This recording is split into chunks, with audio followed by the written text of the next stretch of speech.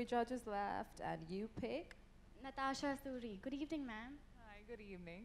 How does it feel to be in this pageant in your host country? I feel honored to be representing my own country, and the pageant is happening right here in India.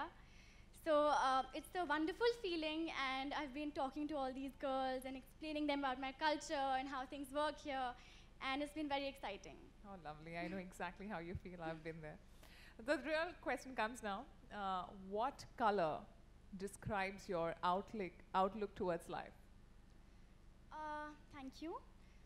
I would pick yellow, since yellow is uplifting and illuminating.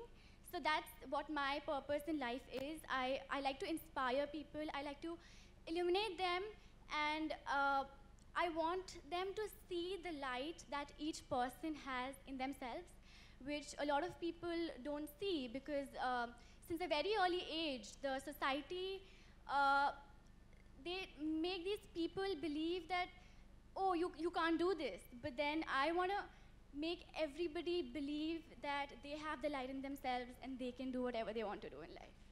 Thank you. Yellow it shall be for you, India. Thank you very much.